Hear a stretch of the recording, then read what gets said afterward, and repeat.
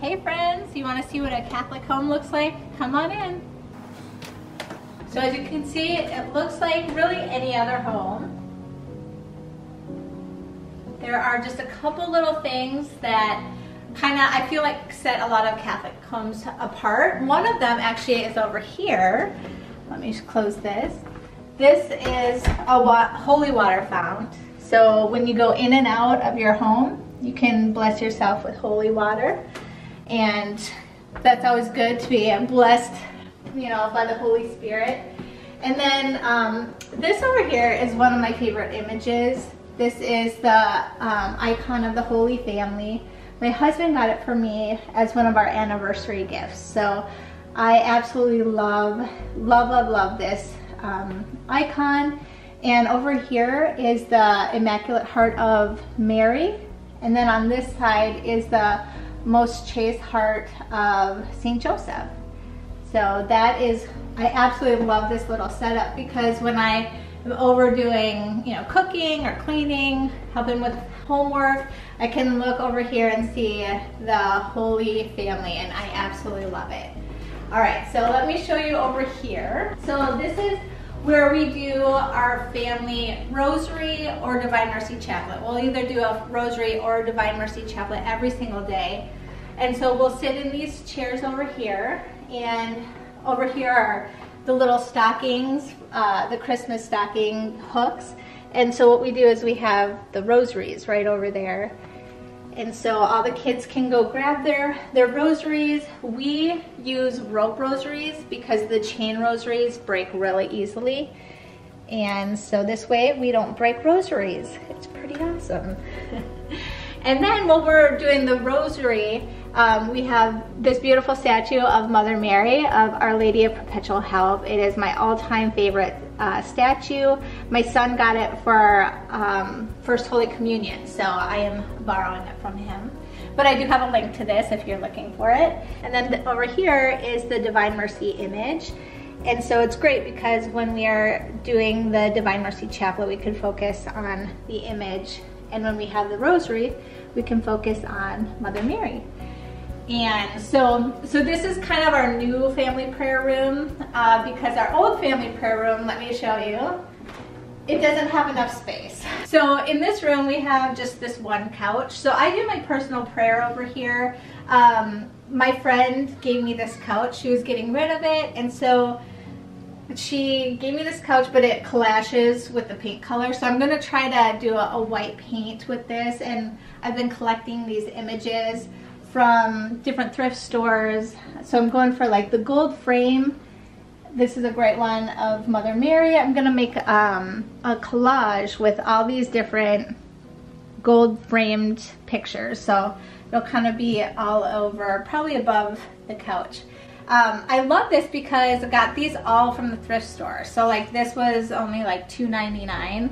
as you can see. So it's really, you don't have to go all out, you know, buying really expensive things. So as you're sitting over there, you're looking at this. So this is kind of our prayer wall. My mom got this from a garage sale years ago. I think I was like 9 when she got it, and I begged her to let me have this. So so you don't have to like buy expensive things. You can go to garage sales, thrift stores, you know, estate sales. You will find them, especially if you ask God. I've asked for different pictures and God gave them to me, so through, you know, thrift stores or whatever. So anyway, so this is our wall. I have my mother-in-law gave me this image right here, and I absolutely love that. My husband went to Vietnam and he got me this statue of Our Lady of Lavang. I love the Saint Michael, and so I love having the image, knowing that he is protecting our family. I feel like every home, if nothing else, should have a crucifix, because I've heard that the crucifix is actually one of those things that Satan absolutely hates because he was defeated by the cross. And so, and then some icons from, my husband got me those as well. This is the image that was on our wedding invitation. So I was amazed that we found this at a Catholic store. And so I bought that right up, knowing that that was our wedding invitation. And so it's Mother Mary and St. Joseph. and it looks like their wedding day. And then this I got at Marshall's, and this was, I really wanted a little statue of angels because I've had 3 miscarriages. And so I looked for about 3 years, and I finally found one just very recently. But every time I'm praying in here, I think of my little ones that are up in heaven with God, and so that's why I got this, so I could remember my little ones. And so yeah, so this is kind of our prayer room. And then up here, I've been all around the world, and so these are the different Mary statues that I got from all over the world. This is Fatima. This is Our Lady of Cabejo. Right next to hers, this one's Lourdes. That one's Fatima. And then I had the Mary and Jesus from when I was little, and I bought that statue of the Holy Family a while ago. And then Our Lady of Guadalupe, been there as well.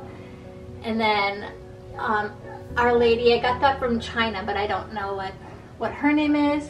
And so Our Lady of Lujan is when I went to Argentina. So so some people collect different things. I collect Mary statues when I go to different parts of the world. So, and then let's go outside. I'll show you kind of my Mary garden, and I have her in 2 different places because right now we're in full bloom for these beautiful flowers. I'll show you. Okay, so this is my Mary statue, and I have always wanted an outdoor Mary statue.